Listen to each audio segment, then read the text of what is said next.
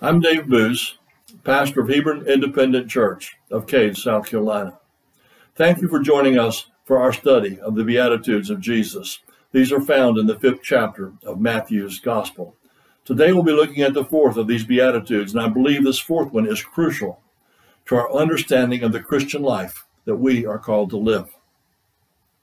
The Beatitudes of Jesus are not meant to be steps toward Christian perfection, nor are they phases in the idealized Christian life, but they are interlocking links that connect the believer to the kingdom of God, and they have a very real present application as well as a future fulfillment. Those who are poor in spirit recognize their spiritual bankruptcy before God and realize that that bankruptcy is caused by their own sin and their own failures. They mourn because their own sinfulness and the sin of others is so obvious around us. And yet they realize that they are to be comforted by the same Holy Spirit that convicts us of sin. There is a meekness because their spirit has been cleansed of pride and self-will. And they look to God for his forgiveness and his grace. And they look upon others, understanding that same grace and forgiveness that God has given us. And now the 4th Beatitude. Blessed are they which do hunger and thirst after righteousness, for they shall be filled. There's much emphasis today for social justice and rightness. I'm kind of reluctant to call it righteousness in this context. We've seen the signs every night: justice for George Floyd, justice for Breonna Taylor, Black Lives Matter, and so many other different protest signs.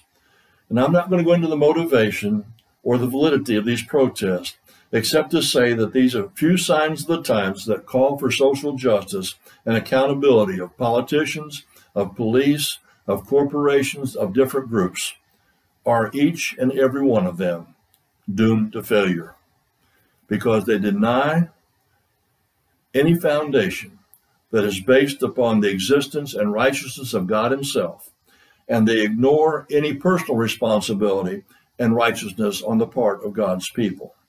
And without the righteousness of God and without the righteousness of God's people, there is no reason, no pattern, no motivation, and no hope for any kind of social justice or rightness.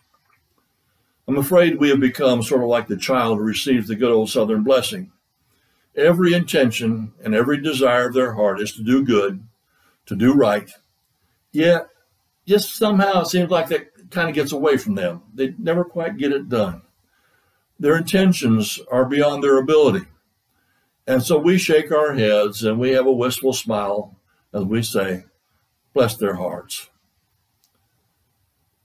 What is this righteousness that Jesus speaks of? Righteousness is always rooted in the Old Testament. From Genesis to the prophets, righteousness of man is always founded upon the righteousness of God. And it's conditioned by man's faith in this righteous God. Genesis 15:6 says that Abraham believed the Lord and it was accounted to him for righteousness. The psalmist wrote, as the deer pants for water, so my soul pants for you, O my God. My soul thirsts for God, for the living God. And the prophet Amos said the day would come when neither God nor his word might be found. He said, behold, the days come, say the Lord God, that I will send a famine in the land, not a famine of bread, nor of thirst for water, but of hearing the words of the Lord. And they shall wander from sea to sea and from the north to the east. They shall run to and fro to seek for the word of God, and shall not find it.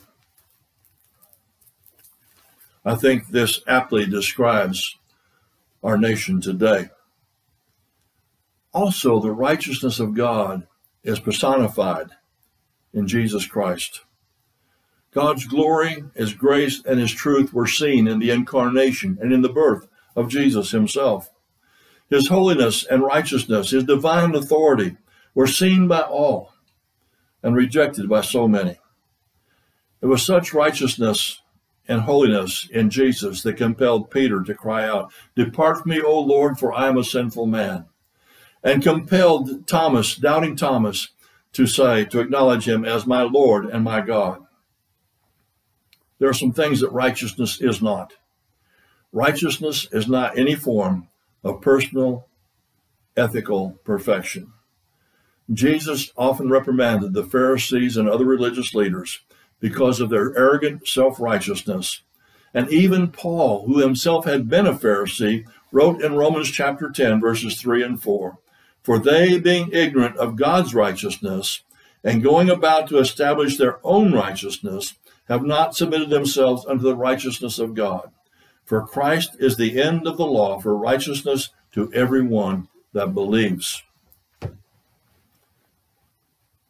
Righteousness is not social standing or reputation. That is a misconception even today. And it's not a contest. We do not become righteous by comparing ourselves with everybody else. But I do believe there are three aspects to our righteousness. There's a legal definition, there's a moral character, and there's a social expression. Remember that Matthew lived with Jesus on a daily basis. He was not concerned with theological concepts as those offered by Paul and by Luke. Imputed righteousness and justification by faith, these were not terms that Matthew used. But I do believe the doctrinal seeds had already been planted by the ministry of Jesus. Matthew's experience with Jesus was before the cross. It was before the believer's legal standing before God had been established. We are justified by faith in Jesus Christ, by his sacrificial death on the cross, by his subsequent resurrection. And according to later teachings, that righteousness of his was imputed to us or counted to us. So now we've come back to Genesis 15:6. Abraham believed God, it was counted to him for righteousness. Well, many Christians seem to rely upon this imputed righteousness, yet they don't realize the moral implications that it might have for our daily lives. But what benefit is there to being saved or being justified if we never live like it? Jesus saved us so that we might live right and righteously before the Lord. But there are also social dimensions to our righteousness. It is not wrong for us to desire God's righteousness in our world. And it is not wrong for us to work to make that righteousness known by all. But because of so much opposition, so many Christians have become timid and reluctant to advocate for the kingdom of God. This week, as the confirmation of Amy Coney Barrett as a Supreme Court justice is being considered. And the greatest opposition against her has been to deny her her rights to express her faith in the courtroom. And it's not so much that they are against her as they are against God and his word and Jesus and the Ten Commandments and anything that has to do with God. But they cannot fight against a God they don't even know. Jesus said, "Blessed are they that hunger and thirst after righteousness, for they shall be filled." As he often did, Jesus referred to physical needs of man as he described the spiritual needs. In this case, he talks of hunger and thirst. Now, Jesus was not speaking to people who had an overweight problem.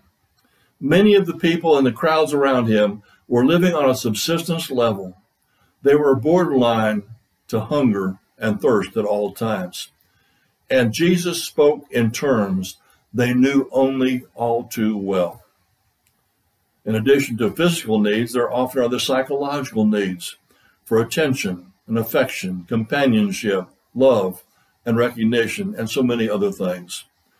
And as deeply as the desires for physical needs might afflict us with hunger and thirst, demanding to be filled, there should also be within us a desire to receive those things we need to sustain our spiritual lives. The best example might be that of the prodigal son once again. Luke describes his condition. He says he spent all that he had. He began to be in want. He was sent to the field to feed the pigs. And there he said he would feed himself with the husks that the pigs rejected. His downward spiral reveals his physical condition of bankruptcy, his empty pockets, but also a spiritual bankruptcy, an empty spirit. and his needs and his desires have become extremely acute. We know that Jesus hungered after 40 days in the wilderness, that he thirsted while on the cross, but yet he rebuked his tempter because of his reliance and his trust in his own Father. He spoke of God as provision. He says, man does not live by bread alone, but by every word that proceeds from the mouth of God. He talked about a continuing fellowship. He says, you shall worship the Lord, and the Lord your God, and him alone shall you serve. And he also desired the approval of his Father when he said, you shall not tempt the Lord your God. And he received that approval when God spoke to him and says, this is my Son, of whom I'm well pleased. We should have the same desire for God's provision and for his fellowship and for his loving approval. These are some of our spiritual needs that we hunger and thirst for. Blessed are they that hunger and thirst after righteousness, for they shall be filled. Filled. Satisfied. Needs are met. Well, how? Well, through Jesus Christ himself. John 6:35, Jesus was speaking to the crowds that the day before he had miraculously fed with 5 loaves and 2 fishes. He says, I am the bread of life, and he who comes to me shall never hunger, and he who believes in me shall never thirst. In John 7:37, he stood in the temple and he called to the worshipers who were passing by on their way to the sacrifice. Any man who thirsts, let him come unto me and drink. And he who believes in me, as the scripture says, from his belly, from his inner being, from his spirit, from his soul, shall come streams of living water. Our desire, our spiritual hunger and thirst must be for him, for Jesus himself, and for the righteousness of God. Now, our needs are met in part each day, but we still have a hunger and thirst recurring. You can't just eat one time and that satisfies you for life. Spiritually, we sort of become like Oliver Twist, as he stood before the headmaster of the orphanage asking for seconds. And he says, please, sir, I want some more. Our needs will never be completely filled until we reach heaven itself. Some would say that the blessing is not so much that our desires are fulfilled as it is that we have the desire to begin with. Being hungry allows us to appreciate the meal that is set before us. Being thirsty causes us to enjoy every drop of water. And being hungry and thirsty for his righteousness causes us to seek for the ground of blessing, where we might know his blessings and be fully blessed even more. Like the Samaritan woman at Jacob's well, turned to Jesus and says, sir, give me this water. A few weeks ago, we studied the 23rd Psalm. We read of the shepherd. It says, he makes me to lie down in green pastures. In other words, he makes sure that his sheep are adequately fed. He leadeth me beside the still waters. They are able to drink their fill. But remember the next verse. He restoreth my soul. He leadeth me in the paths of righteousness for his name's sake. The path of righteousness. That is what we, as Christians, should be seeking each and every day. We cannot find them apart from God, because God himself is righteous. We cannot find them apart from the leadership of Jesus Christ, because he is the one who leads us as a shepherd leads his sheep. And we cannot find them apart from the Holy Spirit that indwells us and guides us day by day, for he is the one who imparts the righteousness of Christ into our lives and motivates us to live a Christ-like life. Thank you for being with me today. Let's join together in prayer as we close our session. Father, Lord, you alone are completely righteous. We thank you, Lord, that you loved us so much, you sent your Son to give his life for us.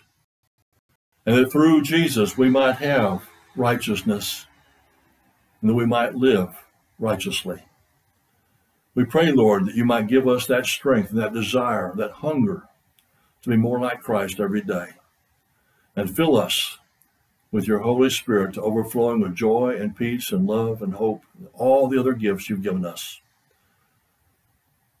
Lord, help us not to hunger and thirst for the wrong things, but to seek after you and your kingdom and the blessings that only you can provide. We ask it all in the name of Jesus Christ, our Lord and Savior. Amen. Thank you for being with me, and God bless.